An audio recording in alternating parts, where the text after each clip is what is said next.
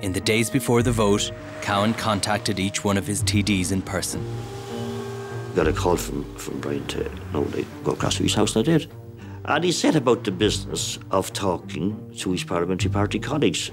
Now, the question wasn't, are you supporting me? The question was that he was going for leadership and he wanted to hear what colleagues had to say to him. He rang me like he rang everybody else, and I said that I felt in the best interest of the party he should go. So he just thanked me for that advice. Didn't take it, but he thanked me for it. He asked me at that time, did I think he should stay on, to which I immediately said yes. I told him my view was that he should stand down in the interest of the party. I felt that, he'd be very difficult to sell in an election campaign.